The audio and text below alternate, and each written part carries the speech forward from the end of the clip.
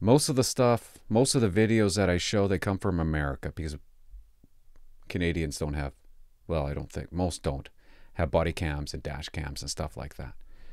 We're not really big on that yet. So most of my clips come from America. Sometimes I see something in a clip and it reminds me of when I was a cop. So then I throw in a story. It's important that my channel has an RCMP spin to it. That's important to me. But also an American spin. Because I love America. I think deep down, every Canadian loves America. And you should. You should love America. America's fucking awesome. It's the most powerful country in the entire world. Don't get me wrong. I love living in Canada. I love living in Canada.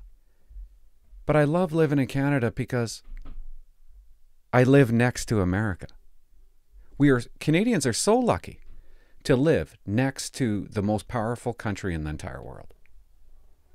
And I go to America all the time. I go to Seattle. I go to Florida. Well, I haven't gone to Florida, but I want to go to Florida. I love crossing the border going, it's a great, great country. Kind of makes me upset when I hear Canadians putting down America. Like, you're going to put down the most powerful country in the entire world that you live next to. Of course, things are crazier in America. There's, what, 350 million people? I'm taking a guess. Anyways, my point is, every Canadian deep down loves America, and I'm thankful that I live next to it, and that's what makes Canada great. Part of the reason. We're lucky to border America. I'm rambling on here. I just wanted to say thanks.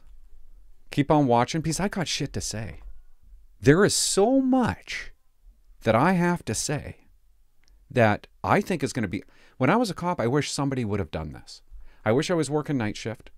Like I looked at my videos last night, and people from midnight to 5 in the morning were watching my videos, and I think it was cops. I think it was cops. And that's what I wish I had when I was a cop. Somebody you could turn on to and just listen to them almost rant about the RCMP. And I don't want to be negative, but I do want to be negative. And I don't want to be fully positive. And I don't want to be in the middle because I hate being in the middle. So I don't really even know what I want to be right now. I'm just kind of figuring it out. I just want to say things. That's it. What's that?